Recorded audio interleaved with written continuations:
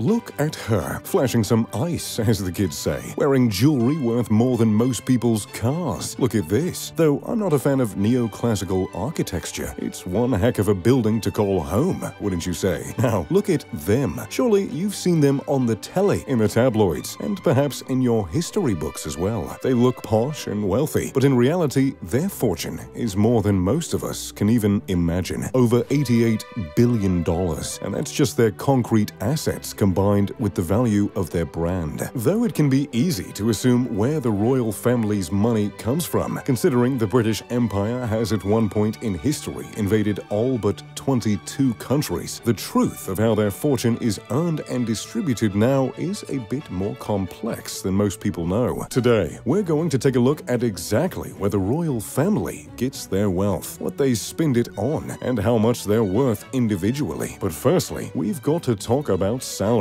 The way the royal family is paid has shifted several times over the course of their reign, and is frequently debated to this very day. Hold on to your couch and maybe pour yourself a cup of tea, because there are a lot of steps and rather oddly named things we've got to cover. For starters, the government financially supports the monarchy by means of a sovereign grant. The sovereign grant is 15% of the annual profits of the Crown Estate. The Crown Estate is land, historical sites, and royal residences that neither belong to the monarchy nor the public. It's almost like the limbo of ownership. The Crown Estate includes 24,700 acres of forestry, 66,500 acres of common land, 263,000 acres of farmland, 285,000 acres of mining land and quarries, Windsor Estate, Buckingham Palace, and, on a weirder note, several shopping centres and all the native mussels and oysters that are farmed in Scotland. The Crown Estate has an annual revenue that hovers around $2 billion. Of that, the sovereign receives 15%, or, well, they used to. Recently, that amount was bumped up to 25% to help pay for renovations of Buckingham Palace. It is expected to drop back down to 15% in 2027 when the renovations are completed. Then there's the Duchy of Lancaster. Though it sounds like a space rock band, it's actually the private estate of the monarchy. The property and assets within the Duchy of Lancaster are held in a perpetual trust, which is kept for generations of royals down the line. However, some of the revenue is presented to the monarchy every year in an amount called the Privy Purse, which is by all accounts a pretty uncomfortable name, especially when you consider what a privy is to some. But what you get in the Privy Purse is much, much better than anything you'd find in a privy. In 2018, the amount of money the family received was $20.8 million out of the Duchy of Lancaster's income of $533 million. But the Duchy of Lancaster isn't the only duchy on the scene. There's also the Duchy of Cornwall, which is a crown entity that holds assets to provide an income for the oldest son of the Queen. In 2011 to 2012, the Duchy of Cornwall was valued at $728 million,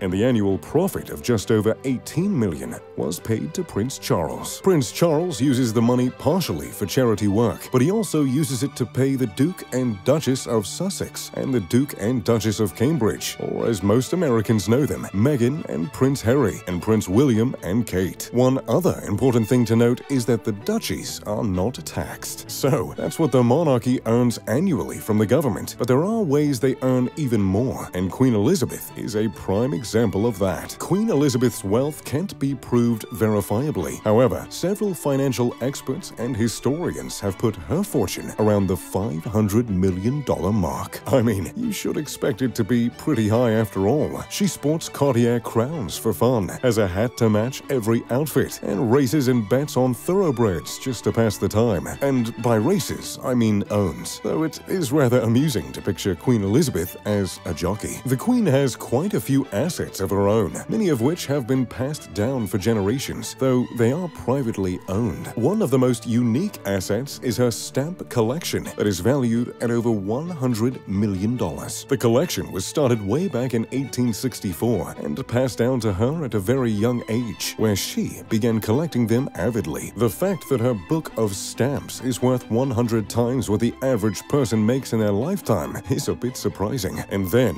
there are the homes. While she spends most of her time at Buckingham Palace, there are two mansions that are privately owned by the Queen herself. First, there's Sandringham House, a country retreat the Queen is known to spend 2 months a year at, set on over 60 acres of formal gardens, including sweeping lawns, lakes, glades, and water gardens. The Sandringham House has long been an escape for the royal family because sometimes you just have to get out the castle. The estate has gone through several changes over the years and currently boasts a Jacobean-style main home. It's constructed of red brick and limestone with a tiled roof and 9 clusters of chimney stacks. The interior of the massive home has dozens of lavish rooms. The drawing room features intricately carved molding, a large stone fireplace, and ornate rugs and furnishings that have been passed down for generations. For a more relaxing evening, the Queen can retire to the saloon, which boasts stunning wooden arches, a fireplace, a chandelier, a place to play the piano, and even a small dining table. This is where the royal family enjoys their afternoon tea every Christmas evening. The saloon also has a weighing machine, which was installed by Edward VII,